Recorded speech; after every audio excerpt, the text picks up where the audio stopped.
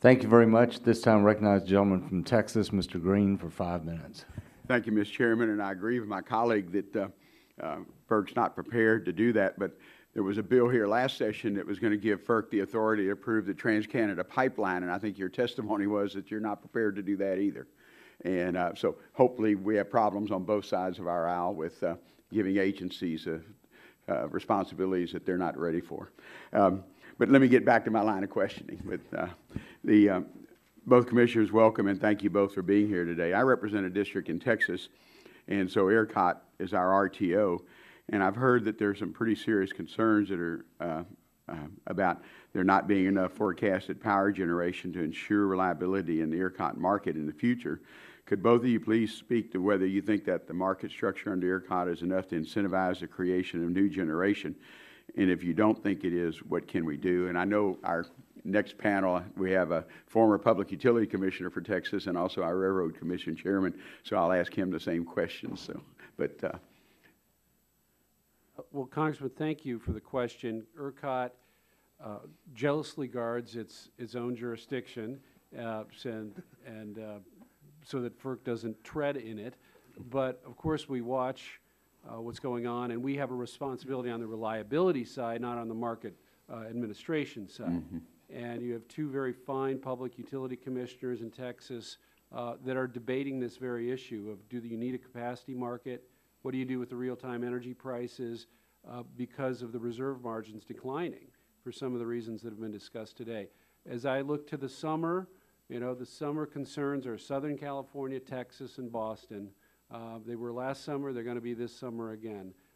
If we have a really, really hot summer in Texas, you'll see this debate probably on a daily basis. I would add that most of the U.S. markets that have gone to competitive electric markets do have some sort of a forward market, as is being considered in Texas right now. And that is for the very purpose of attracting capital for future reliability. It is not within our jurisdiction. I feel Mr. Smitherman's eyes on my back, so I'll let him take it from there.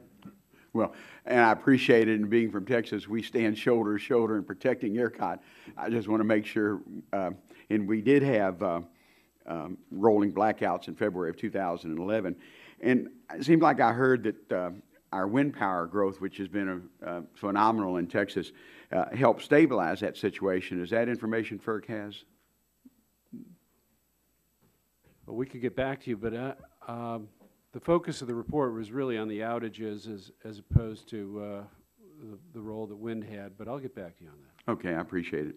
In light of the increase in natural gas electricity generation in February of 2012, FERC issued a request for comments regarding natural gas electric coordination.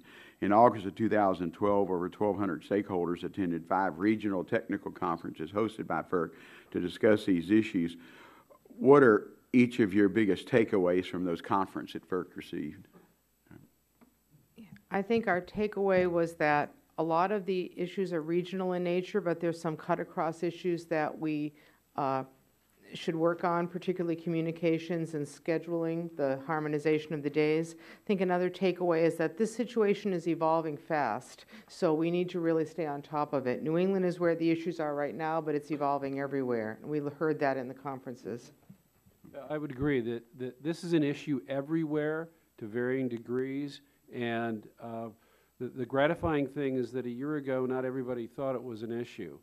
Now almost universally people agree that there are challenges out there, and we're trying to keep the momentum going at the Commission to keep people focused on solutions. Commissioner Mueller, after the Southwest outage of February of 2011, FERC and the North American Electric Reliability Corporation conducted a study for the causes of the event. The ensuing report that was issued in August of 2011 had 32 recommendations for industry and regulators in an attempt to avoid a similar occurrence. What are some of the more important recommendations? Is there a plan for enacting these? There is a plan. I haven't had an update for a couple of months, but the focus on most of the recommendations was to regulators and legislators in those 3 states. The primary recommendation on the electric side was winterize the system go into the winter with the same kind of urgency you go into the summer in ERCOT. And I think there's been a lot of progress, and I think Barry Smitherman can answer a lot of those questions. Some of the others are tougher.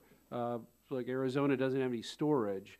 We had a conference to try and promote storage, gas storage, underground, but that doesn't seem to be materializing. So I expect another report on the status of the 32 recommendations sometime later this year, but it's something I'm very concerned about. Well, and I only have a couple seconds left, but I appreciate what FERC does.